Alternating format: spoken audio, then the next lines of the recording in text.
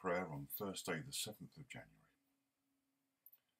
O Lord, open our lips, and our mouth shall proclaim your praise. Your light springs up for the righteous, and all the peoples have seen your glory. Blessed are you, sovereign God, King of the nations. To you be praise and glory forever. From the rising of the sun to its setting, your name is proclaimed in all the world. As the sun of righteousness dawns in our hearts, anoint our lips with the seal of your Spirit, that we may witness to your gospel and sing your praise in all the earth. Blessed be God, Father, Son, and Holy Spirit. Blessed be God forever. O be joyful in the Lord, all the earth. Serve the Lord with gladness, and come before his presence with a song. Know that the Lord is God. It is he that has made us, and we are his. We are his people, and the sheep of his pasture. Enter his gates with thanksgiving, and his courts with praise. Give thanks to him, and bless his name. For the Lord is gracious, his steadfast love is everlasting, and his faithfulness endures from generation to generation. Glory to the Father, and to the Son, and to the Holy Spirit, as it was in the beginning, is now, and shall be forever. Amen. The night has passed, and the day lies open before us. Let us pray with one heart and mind.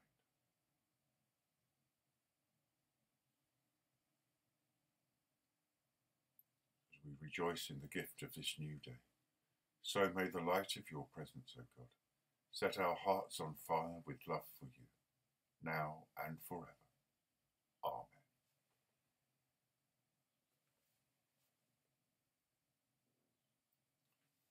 The Lord is King. Let the peoples tremble. He is enthroned above the cherubim. Let the earth shake.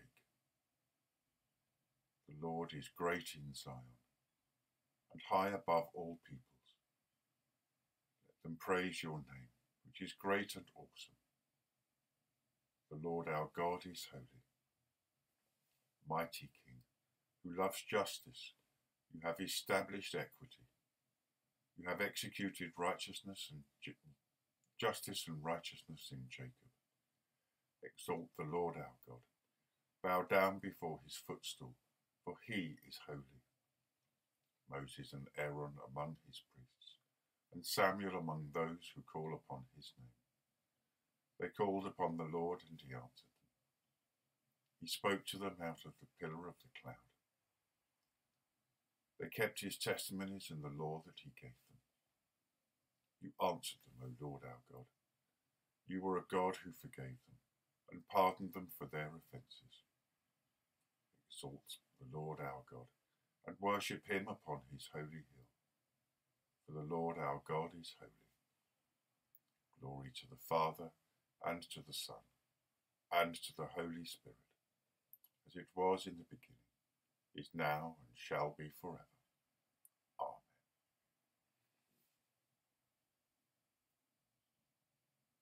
Reading from the first letter of John. See what love the Father has given us, that we should be called children of God, and that is what we are. The reason the world does not know us is that it did not know him. Beloved, we are God's children now. What we will be has not yet been revealed. What we do know is this: when he is revealed, we will be like him, for we will see him as he is. And all who have this hope in him purify themselves, just as he is pure. Everyone who commits a sin is guilty of lawlessness. Sin is lawlessness. You know that he was revealed to take away sins, and in him there is no sin. No one who abides in him sins. No one who sins has either seen him or known him. Little children, let no one deceive you. Everyone who does what is right is righteous, just as he is righteous. Everyone who commits sin is a child of the devil, For the devil has been sinning from the beginning.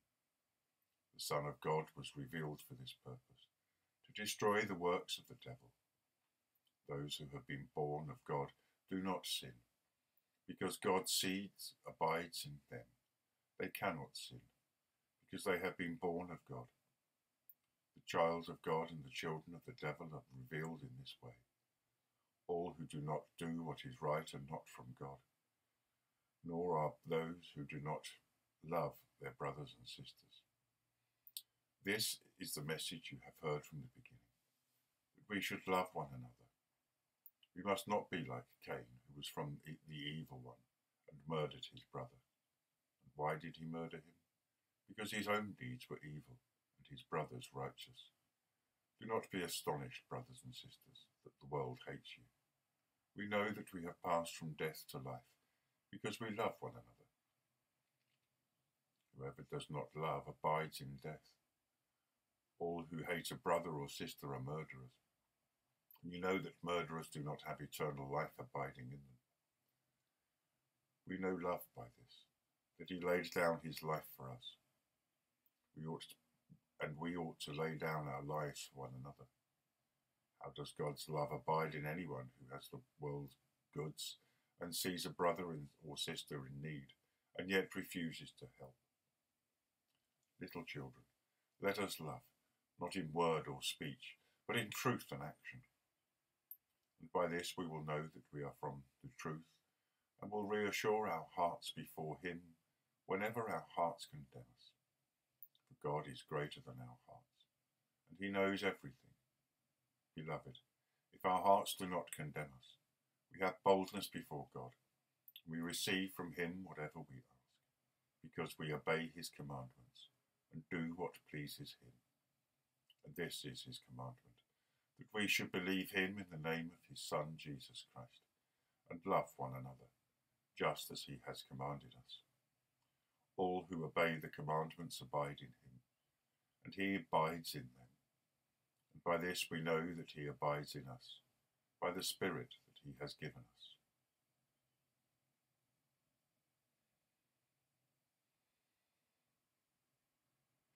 Worship the Lord in the beauty of holiness. Let the whole earth tremble before him. Tell it out among the nations that the Lord is King. O worship the Lord in the beauty of holiness. Tell out his salvation from day to day. Let the whole earth tremble before him.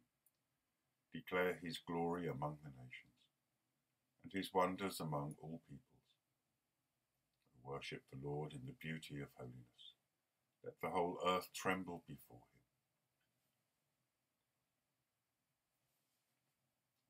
This is the Christ, the chosen of God, the one who will bring healing to the nations.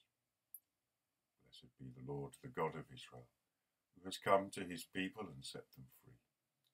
He has raised up for us a mighty Saviour, born of the house of his servant David. Through his holy prophets God promised of old to save us from our enemies, from the hands of all that hate us, to show mercy to our ancestors, and to remember his holy covenant. This was the oath God swore to our father Abraham, to set us free from the hands of our enemies, free to worship him without fear, holy and righteous in his sight all the days of our life. And you, child, shall be called the prophet of the Most High, for you will go before the Lord to prepare his way, to give his people knowledge of salvation by the forgiveness of all their sins. In the tender compassion of our God, the dawn from on high shall break upon us, to shine on those who dwell in darkness and the shadow of death, and to guide our feet into the way of peace. Glory to the Father, and to the Son, and to the Holy Spirit, as it was in the beginning, is now, and shall be forever. Amen. This is the Christ, the chosen of God, the one who will bring healing to the nations. Let us pray. Merciful Father, we give you thanks for this new day. For all that we do today, may it be done to the glory of your name. May we shine out as lanterns in this time of darkness. Lord, in your mercy, hear our prayer. We pray for the world and all of its needs. We pray for the situation in America, where democracy seems to have failed. Let all the world know that democracy means listening. May not agreeing, but listening and appreciating the stand of others. Let not prejudice come in the way. Be with all nations today as they struggle to come to terms with coronavirus. Lord, in your mercy, hear our prayer. We pray for the healing of the sick, and we pray for those who mourn. Merciful Father, be with all those who are sick. Give them hope in their hearts, courage and strength. And those who are facing death, let them know the power of your love and the promise of eternal life. Lord, in your mercy, hear our prayer.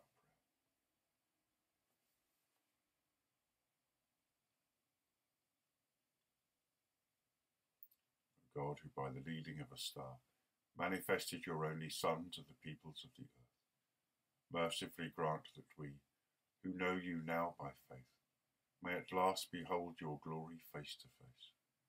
Through Jesus Christ, your Son, our Lord, who is alive and reigns with you, in the unity of the Holy Spirit, one God, now and forever. Amen.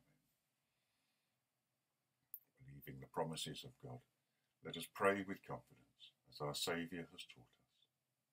Our Father, who art in heaven, hallowed be thy name.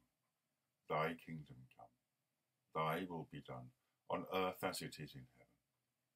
Give us this day our daily bread, and forgive us our trespasses, as we forgive those who trespass against us. And lead us not into temptation, but deliver us from evil. For thine is the kingdom, the power and the glory, forever and ever. Amen. May Christ, who sends us to the nations, give us the power of his Spirit. Amen. Let us bless the Lord. Thanks be to God.